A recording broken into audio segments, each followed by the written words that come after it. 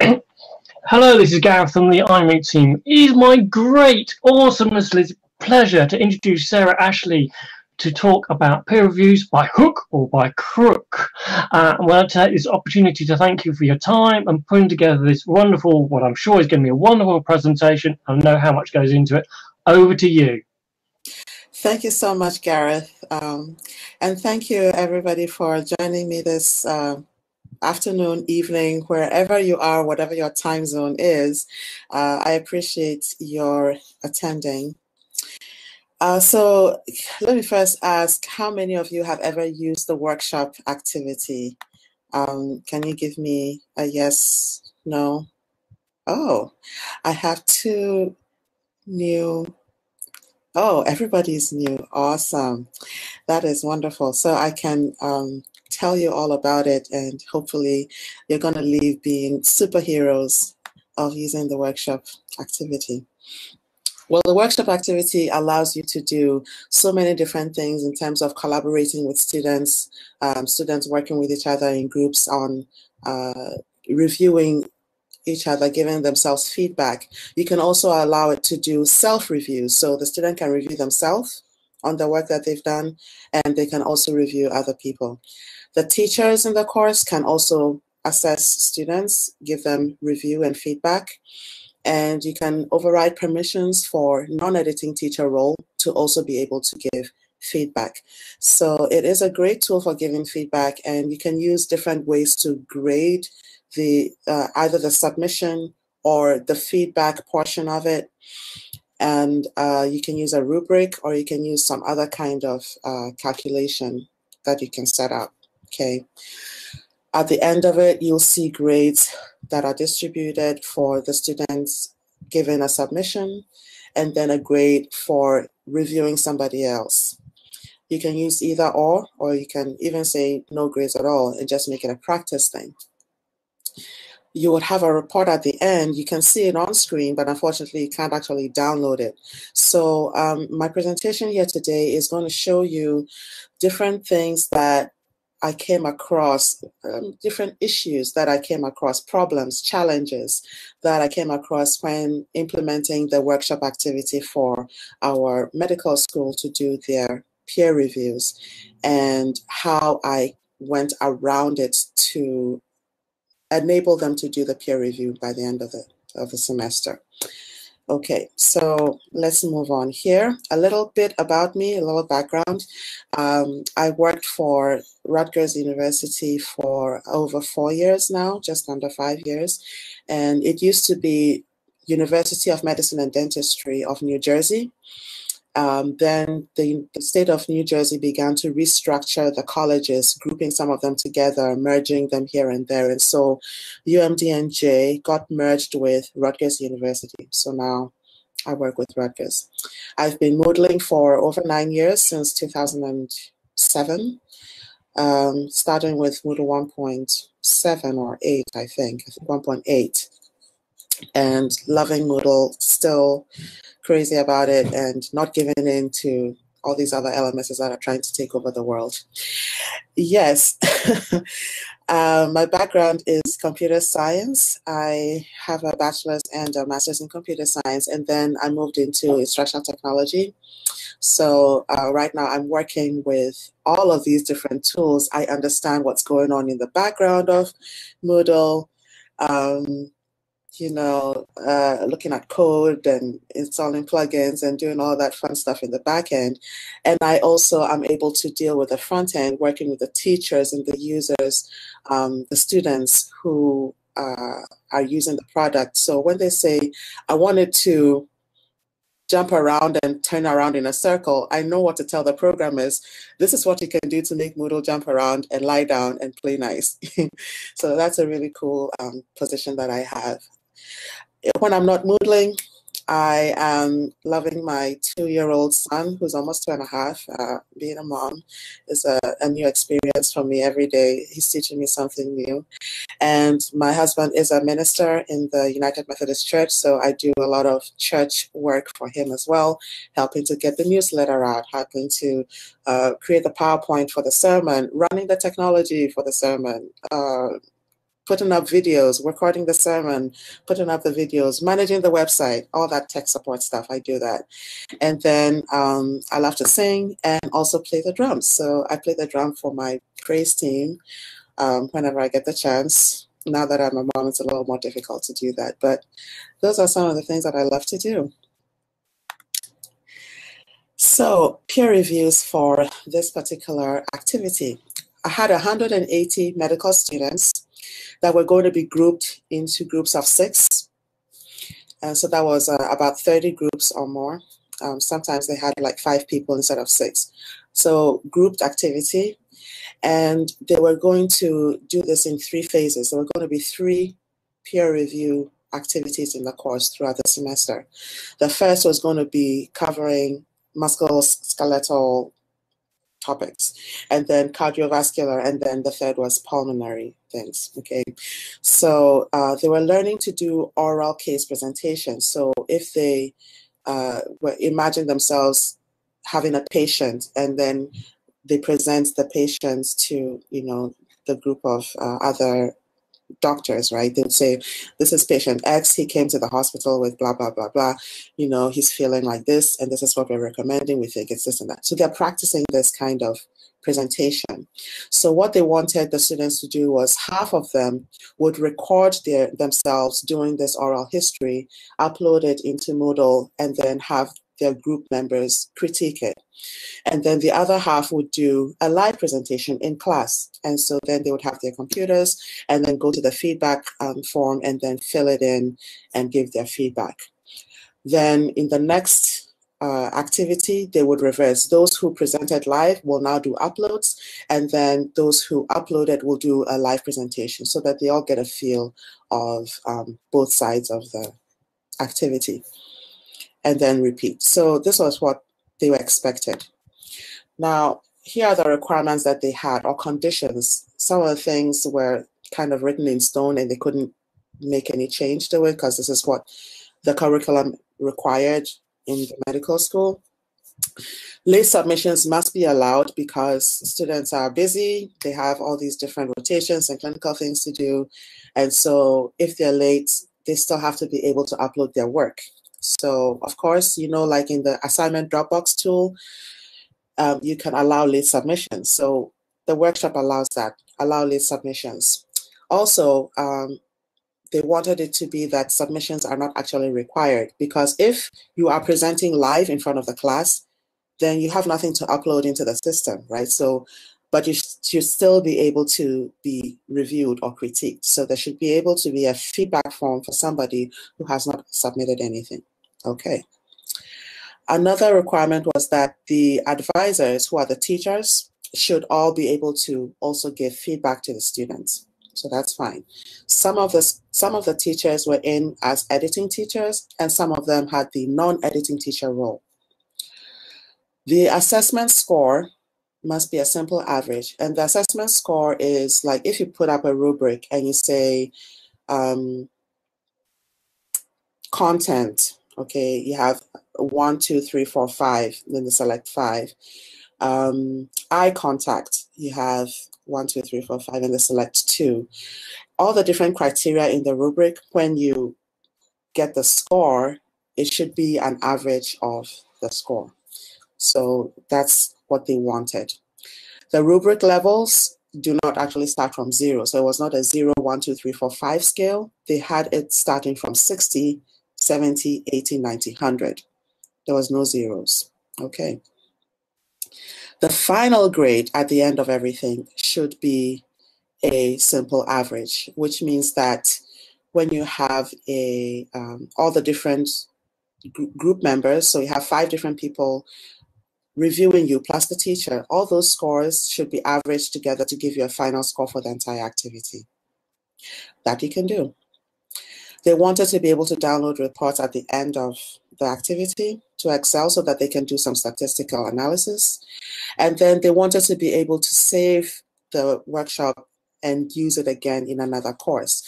This particular implementation was for freshmen. So when they go into the next year and they begin the course in the next year, it's the same students in the same groups with the same professors. So we can back up the the workshop and upload it into the new course and then still make use of the same settings. So that's useful. Moodle can do that. So I said, yes, yes, yes, we can do all this. This is great. Good. So, you know how to add an activity to Moodle. Add an activity, select workshop, put in the title, and then you put in date when it should open, date when it should close, all that kind of fun stuff. After you've hit save, this is the screen you get. And what I noticed immediately was that, okay, this is the student in the middle. On the left, you have, or you should have, the person who is reviewing the student in the middle. And then on the right, you would see the person that the student is reviewing. Okay, so reviewed by on the left and reviewing somebody else on the right. There's no submission. You see, it says no submission found for this user. Let me zoom in here, maybe you can see it better. If you look at my test account here, it says no submission found for this user. So it means nobody can review me because I have no submission. Though there needed to be a way to create a default submission so that those who are not uploading anything can still be reviewed. So I found out quickly that I needed to map out how this whole thing should happen from beginning to end and the different solutions I needed to come up with when I come into roadblocks. So let's take a look at some of these things. You know, when you're planning your road trip, you say, okay, red pin is where we're going to stop first for gas. At the green, we're going to stop and look at the sites. At the yellow, we're going to stop there for gas or get food. So I had to map out, the different things that would happen at each stage. And here is what it looks like for the workshop activity. These are the different phases of the workshop. You have a setup phase, which is when you create it. You put in instructions for what the students should do. You put in the start date for submission, the end date for submission. You put in a start date for when they can assess, that is when they can begin to critique each other, and when that should end. You have, you can put in examples of a good submission, examples of a good feedback, and things like that. So this is a setup phase. Right in the setup phase, I found out that at this point, I needed to add in default submissions. And I needed to find a way to do that because the workshop does not immediately have it out of the box. In the submission phase, this is when the students who are recording their presentation on video can upload it. And we were using Kaltura as our video tool. And so the students would upload their video into Kaltura and then use the editor to insert the video into the editor. They embed the video. So that was easy enough to do. When the submission phase is over, I had to check and see who was late, who hadn't yet submitted anything, and then help them to get their submission in. Also, I needed to make it possible for the non-editing teacher to assess because only teachers were able to do an assessment. So override the permission to allow non-editing teacher to assess. Okay, so that's possible, easy enough. Assessment phase, this is when they go in and then select, their feedback and then put in a comment. You did a great job, blah, blah, blah. So those who did the upload, they get critiqued first. And then when they have the live presentations in class, those who have not yet been critiqued get their assessments done at that point. Wonderful. When that phase ended, we go into the grading phase. And at this point, I have to make sure that the scores are all straight averages. Remember that the condition was that it has to be an average. So A plus B plus C plus D divided by the number of different, items. That was not a straightforward thing. So I had to actually update the database with manually computed averages. Okay. So I'll show you what I did in order to get that going. Then when you're done, you close the workshop. And when you close it, that is when the students can see their scores and then the feedback that they got. And then at this point, the department wants to be able to download reports and then do their statistics. So, setup phase. As I said, I found that we cannot have default submissions in the workshop. So I needed to come up with a solution to do that. So warning, I'm going to tell you right away that there's code coming ahead.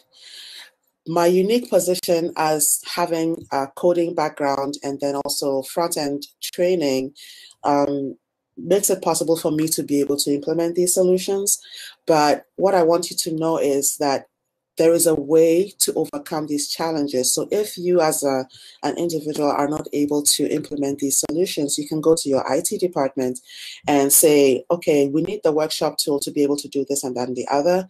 Here is the solution that has been presented. Can you please make it work? And then they will, do the coding thing for you.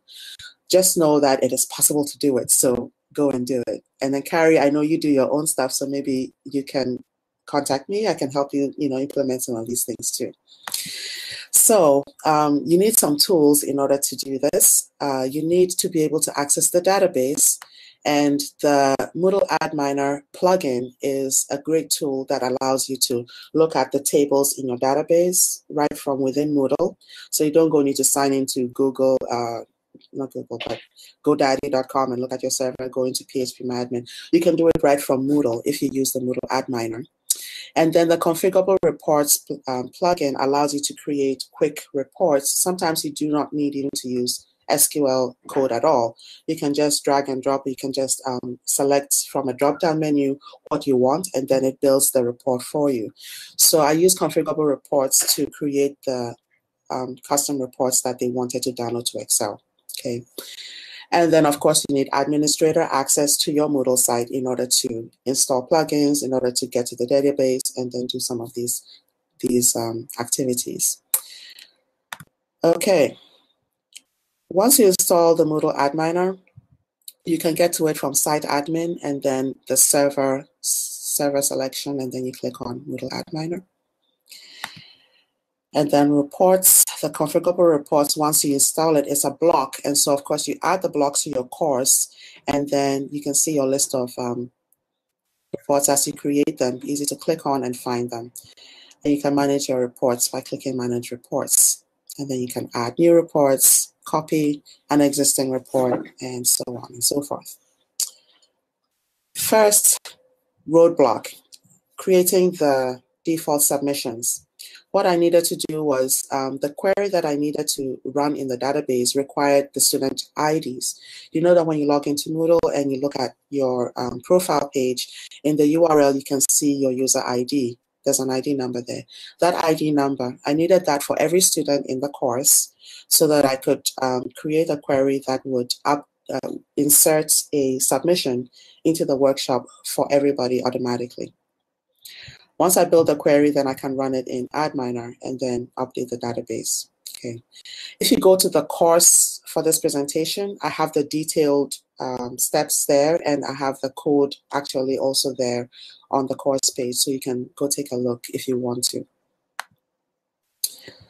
I do want to explain what you will see on the course page, so I'm going to just display a little bit of code and show you what the code means and what you need to customize when you actually take the code for yourself. Okay. This is what it looks like if you are going to run this to insert a submission into the database. You're inserting into a specific table. And one thing that you need to customize in this is highlighted in red there, MDL. That is the prefix of the workshop of the table. Is there a simulate mode in Ad Miner? I do not know. I'll check on that, Guido. I have not heard of a simulate mode. What do you think that the simulate mode should enable us to do? Can you just share briefly or elaborate on your question, please? Not really change the database. Oh, I don't know. I'll check on that and post in the course. Okay. Okay. So the MDL prefix is what it is in my Moodle. Our databases, all the tables begin with Moodle MDL _. In yours, it may be different. Maybe you customized it to say MDL TMT or train my trainer. right? So whatever your database prefix is, you have to make sure that you change it over here. The workshop ID, this is the workshop ID number. So it was the first workshop created on the course in Moodle, so the ID number for it was 1. So whatever your workshop is, there might be a SQL way of inserting without actually committing. Huh, how interesting. I have to, what does that mean, not committing? Not altering the database? What does committing mean? That there is something that not, oh. But don't you want it to save it? Because we want it to record that they have a submission. Can you turn on your mic and please tell us a little more? Yeah, sorry. I think Guido is getting at double, because insert is such a dangerous command that you want to check that you've got everything and the values are correct. So you really want a way of proving that the SQL is syntactically correct before you actually change the database. So a commit is an RDMS thing, so relational database management system, where it actually does the whole process of doing it, but it doesn't actually then physically commit the transaction to the database to make it permanent. Okay, so kind of a preview. Almost. Yeah, almost of, is this all correct? Will this work? Yes or no, will this work in the way I expect it? But if it didn't work in the way I expected, it would be very bad for your database. Right. But okay, so of course I did this. I didn't do this on production straight away. I didn't even do it on our test server straight away. I did it on my personal to check it out, and then tested on the on our testing server that is a copy of production to check it out. And then when my boss said, okay, let's go, then I did that. So yeah, absolutely. You can't just go do this on production, of course. So you should test it out and try it out first. But I understand that is great. So once it does work and as expected, can you then say, yes, do it? Is that a backup before the submission? Absolutely. Definitely. Thank you so much. Yes. Definitely steps that you have to take. Yes. So yeah, backup, and then so that you have a snapshot of what the status of the database before you do it, and then you insert. Okay. So the value of the database of the workshop ID is the first thing in this code here. So you have to customize it to what your workshop ID is. You may create a few tests before you actually do the real one. So maybe the workshop ID may turn out to be number 5. So you put in 5 as the workshop ID. The other thing you need to customize would be the author ID. And the author is the student who uploaded the submission, right? The person who created the submission is the author. And so, of course, every student has a different ID number. And so your IDs would be not 5, which is what I put for mine, but the IDs of all the different students. Then you have the time that it was created. So what time should the submission be put in? They had a, let's say that the activity began on May 28th. So you would go and get the May 28th code for, I use epoch converter to get the timestamp, epochconverter.com to get the timestamp value, Unix time code for the time that I want it to be. So I set the date to end time for when the submissions were supposed to be done in my time zone, and then use that as the value for the time created. And then also the time modified should be the same thing, so that when the student who does the upload modifies the submission, we have a new modified date come in. The title of the submission. So everybody is going to put in a title for or subject line for their video, but what should it be when we have the defaults? You have to decide what that would be. In my situation, we decided on placeholder submission as the title. And then in the editor, the content block of the editor, if they were actually typing in content or inserting their video, there would be content there. So you have to put in some kind of placeholder text. So what should that be? This is also something that you would customize as well. So once you decide on that, those items that are highlighted in red, those are the customizable variables that you would use. Okay. So enough about that. So once we created the submissions, here we have default submission for everybody. None of the students actually did this. This appears for them automatically. So when they come into the workshop activity, all they need to do is click on their default submission and then upload their real video, and then it would change it. Okay. So here we have all the students have a submission in there, and now it's time to allocate. Allocate means that you're saying that student A is going to review student B, and student B is going to review student C. That is the allocation process. You can do it manually, where you can select specifically who is reviewing who. And you can also do it randomly. So you can say within this group, everybody should get 2 reviews or 2 submissions. Or if everybody's reviewing everybody, you can say this was a group of 6, so you can say 6. So you'd say 6 submissions for everybody. So everybody will review everybody else. So that can be done automatically in a random way. Or you can schedule an allocation. So as soon as somebody submits something, if you're not doing the default submission and you have students actually uploading something, as soon as somebody uploads, it gets allocated. So the scheduled allocation here tab has different settings that you can use. So you can explore them and see which one would fit your particular situation, and then allocate your submissions. In this particular use case, the medical school actually wanted to allocate it manually. They had a particular student critiquing a specific student. So they knew who they wanted to allocate. I left it for them to use a drop-down menu to choose the allocation. So they did that. But one thing that we found out quickly was that in the drop-down menu, to choose somebody to be a reviewer, the non-editing teachers were not showing up. So it means that the non-editing teacher role did not have permission to review a student in the workshop activity. So I had to override the permission in order to do that, to let them do it, so that their names show up in the list. So here is our roadblock number 2. Cannot allocate submissions to the non-editing teacher role. So if you have non-editing teachers who need to assess, this is the way to overcome this challenge.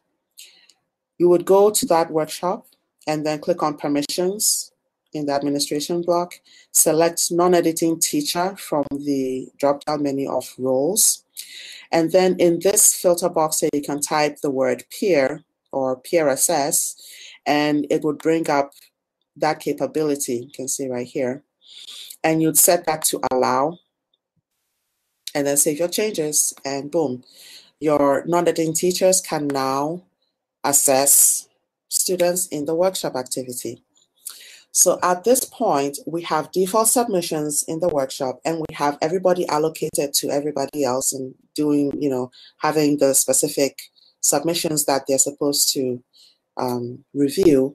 And at this point, it was a great point to do my backup of the workshop activity. So before students begin to submit their true work, I backed up the workshop activity and saved it so that we could use it again in the next phase for cardiovascular, pulmonary, and then of course next year when they begin to do workshops in the next year's activities, we will restore it into the new course.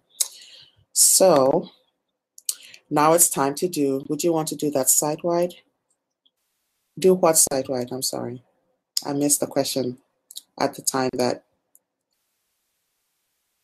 you asked it. Editing teacher capability. No, you want to do it within the course. You can do it at the course level because you know that in this particular course, the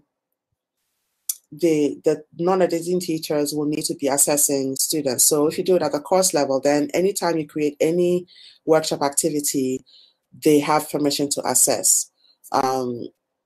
Or if it's only one workshop activity in particular that you have some, that you want them to be able to do, then do it in the workshop. The solution I have for you here is directly in the workshop activity. So it is local only to the activity. If you do it site-wide, then it means that you expect that non-editing teachers all across your site within the whole institution should be able to assess students. It may not be the case. Okay, so if you No. I do not need to do it next year again. The default submissions work for the same, because it's the same class. So when they go into second year, it's the same students. This is medical students. It's not, they move together in blocks. So the same students are going to be together taking the same classes from beginning all through to the end of their career in the school. Yeah, so the same students and the same teachers as well. So the allocations and everything work perfectly. So we can use that. But if we have a new student, if you have new students, then we have to reinsert for new students.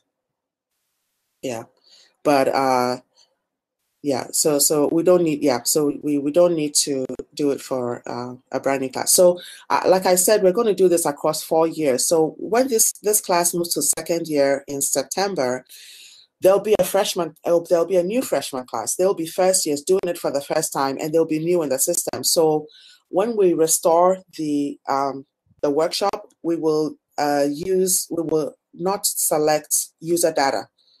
Okay, if you know that when you're restoring an activity, you have those checkboxes that you click, so you can say you don't want to use user data, and then it will be empty, so there will be no submissions in there. So that way you have the settings and things in there. They're using the same rubric, so it's already in there. They don't need to enter the rubric all over again, but we would need to redo inserting of default submissions for these new students using their IDs. Yeah, and then would have to do a backup of their allocations once we reach that phase, so that theirs is also recorded and can be used to follow them up until their final year. Yeah. So lots of backups will be created for each class that comes in. Thank you. So in the submission phase, this is when we finish setting up, everything is ready. So students who are uploading their recordings can upload their work. And once the submission phase closes, I have to deal with the latecomers. We all know, I hope you all know the Alice in Wonderland White Rabbit, always late to tea. So I have to deal with the latecomers now. So at the end of the submission phase, their teachers will tell me, okay, I have 1, 2, 3, 4, 5 students who either forgot to hit submit, or they were late in recording their videos and couldn't upload them. So could you please help get them to upload their work? Well, here is one gotcha.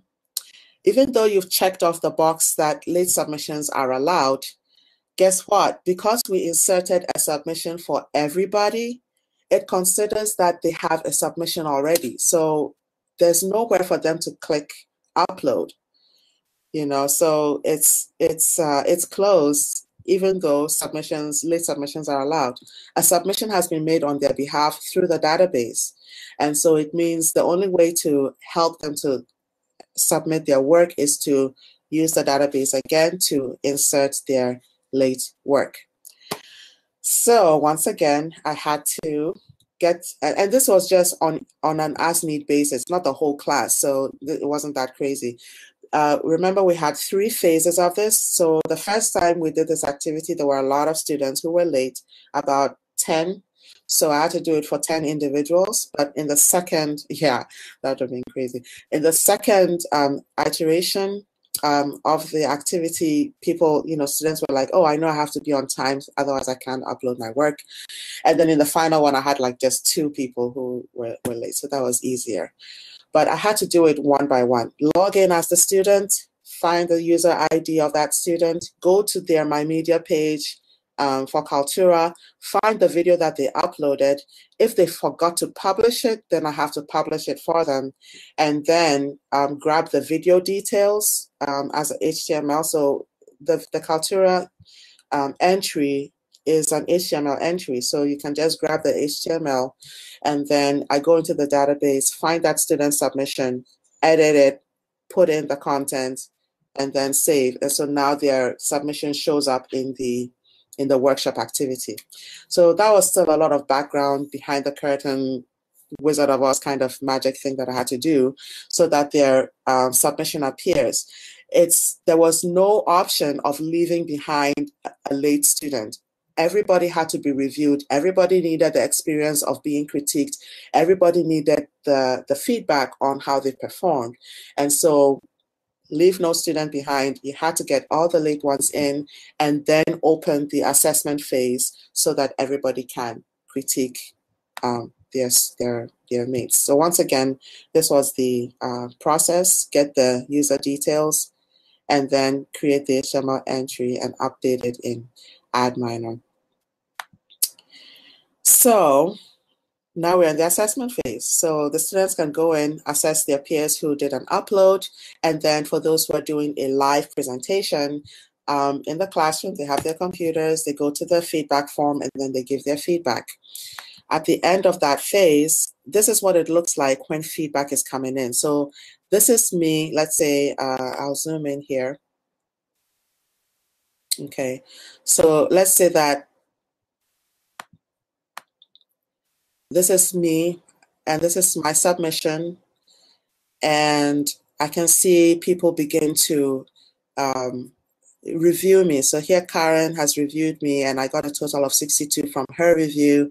Janelle reviewed me and gave me perfect scores for everything, and so I got 100 out of that. But I would like us to take a look at this review by Karen. That gave me a grade of 62. So on the next screen, I will show you what that looks like. So this is the rubric. They were looking at the organization of the information that they presented. They were looking at the completeness of the history, and then how it's communicated and all that. So these are the levels, right? And you can see the radio button is selected for this one over here, and then here, and so on. Let me go to the next screen. You'll see it easier. So this is what was selected. The red box outlines shows you what was selected.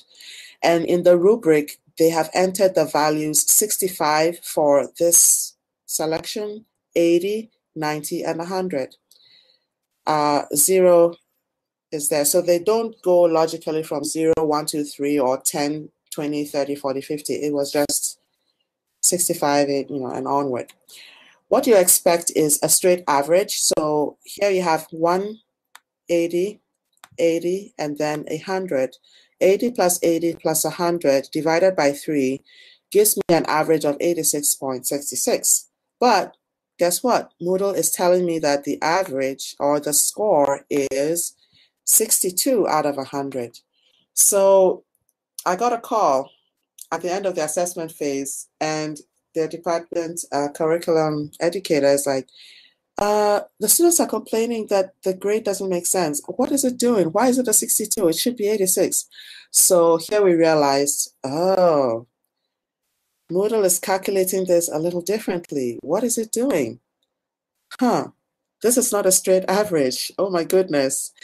What do we do now? Okay, so let's figure out what Moodle is doing, and then how do we overcome that challenge? So you saw those rubric levels, 80, 100, 80, 90, 100, and all that. Those numbers are actually translating to 1, 2, 3, 4, 5, and so on in Moodle. Whatever the formula is doing in the code, it is taking that as a 1, 2, 3, 4, 5, no matter what you enter. So their level of 60 was actually a 1. They had a 0. So 65, that 60 was actually 1. 70 is 2, 80 is 3, and so on and so forth. That's the first thing. Then the formula that it's actually using to calculate these things, let's take an example that a student got 80 for eye contact, and 80 is actually a 3. They got 90 for composure. They got 100 for volume, how loudly they were talking, and then 100 for the content that they actually presented. Okay, so Moodle was actually taking these as 3, 4, 5, and 5. Okay. Here's the formula that Moodle is using. And this is actually available on the Moodle Docs for workshops. When you go to the workshop assessment phase and then you click Moodle Docs for this page at the bottom, it will take you to the calculation and you can see what it's doing. It says that it's a sum of all the scores minus 1 divided by a sum of the number of different levels minus 1. And in this example, that actually gives us the 80 is a 3, right? So it's 3 minus 1 plus 4 minus 1 plus 5 minus 1 plus, I know, it's doing something weird. It's not a bug. That is actually how they created it to compute. It's not a straight average. And that was like, oh my goodness, what do I do? Yeah, that is how it is actually created to compute, because they don't want it, it's not a straight average. They're saying it's based on how others have critiqued the students. So if within the group, 5 people are going to evaluate me, and 3 of them give me high scores, and then 2 others give me low scores, it's comparing the assessments and then giving me some kind of mid-range there. It's kind of odd. Yeah. But somebody would say, why are you using the workshop activity to do this if it's not giving you what you want and you have to jump through all these hoops? Well, we were in the middle of a semester when they came up with this requirement, and we don't do plugins, installing plugins in the middle of a semester, so I couldn't go put in a new plugin.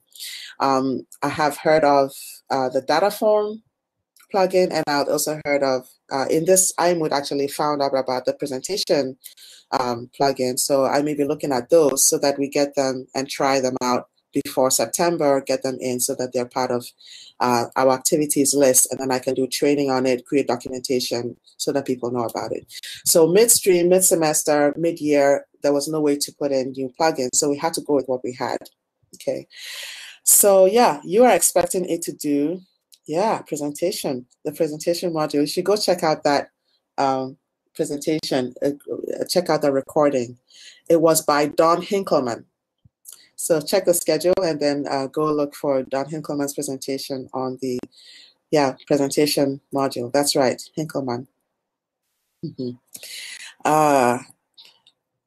So what we expect is 80 plus 90 plus 100 plus 100 divided by 4 different criteria levels to give us 92.5. But Moodle is doing this weird thing and giving us 81.25 for the score. So I had to manually calculate all those scores and then update the database with the true value that we want, the true average, because I can't go change the code. It's core code. I can't touch it anyway. Or create my own workshop module extraordinaire that does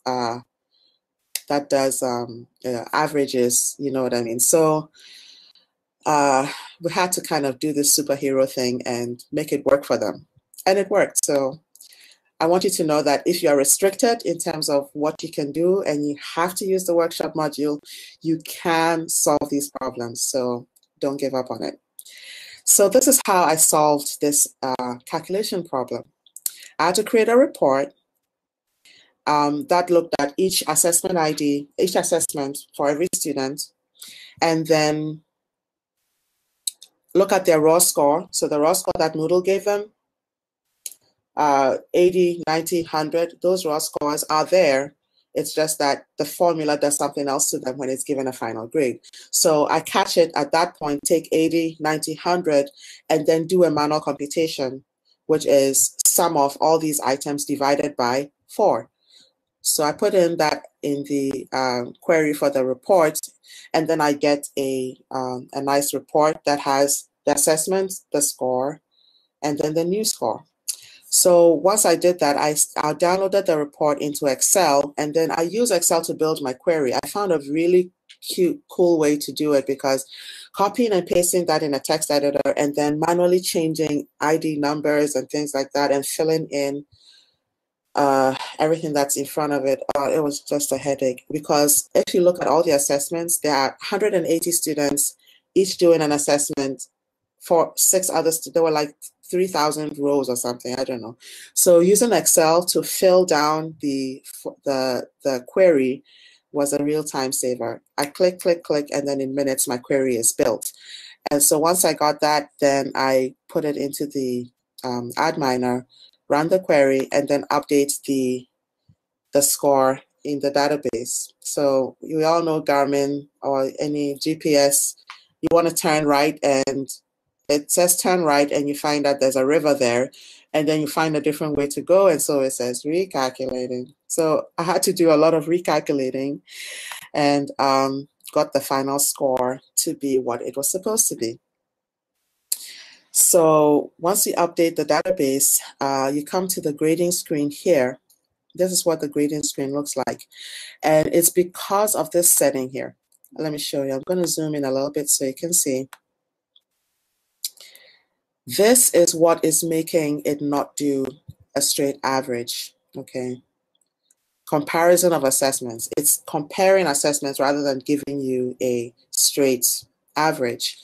And the way that it's comparing the assessments, at first we found that the final score was also not an average. So once you play with these settings, very strict, fair, by default it is fair. Yeah, by default it's fair.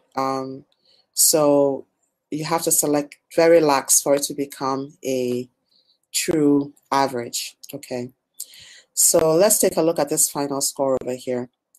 This score is supposed to be reflective of, this 87 here that I'm pointing to is reflective of 100 plus 100 plus 62, all the different people who've reviewed me divided by the number of people who've reviewed me. That's my final score. So in order for this to be a true average, you needed to set this to very lax, and then it becomes a true average. So that was simple enough to solve.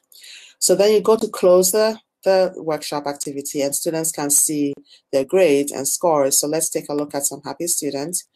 Here is the true averages, 90, 100, 95. These are true averages, and given a final score of 95. And if we take a look at one of the assessments, here it's what it's looked like. They selected these, and the final score is computed correctly as 93 out of 100.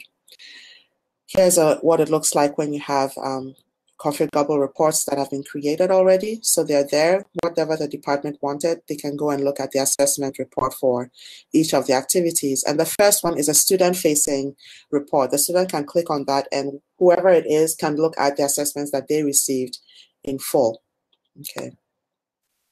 And this is what a report looks like. You have the name of the student, the type of presentation, whether it was an upload or whether it was a live presentation. They wanted to know that. Who reviewed them, the values they selected in each criteria of the rubric, the final score, and then the verbal feedback that was given. So this they can download. At the bottom of the report page, you have a download to Excel button, and now they have downloadable reports from the workshop activity. So this is what I've been doing, and the next phase here is for them to create portfolios. They want the student by the end of their 4th year to look at how they have grown in their experience of giving oral presentations, so that when they finish and they go into residency and begin working as doctors, they've got it down pat, how to do, oral case presentations. So that's my next thing, how to figure out how to take all this information into a timeline kind of portfolio for students to see their development and progress over the years. So thank you for your attention. Any other questions, follow-ups? Thank you for all the back and forth in the chat. That was very helpful to direct us. Any other questions? Hello, it's Gareth from the iMoot team. Thank you, Sarah. Just while questions have kept coming into the chat. Once again, thank you not only from the iMoot team, but also myself. I really complete thorough, so much to take in, really complex, and how how you saw the problems and then found the solutions to overcome, and even when you were then constrained by other issues that were, nothing you could do about plugins. It was really, really great. Thank you very much indeed. You're welcome. Thank you.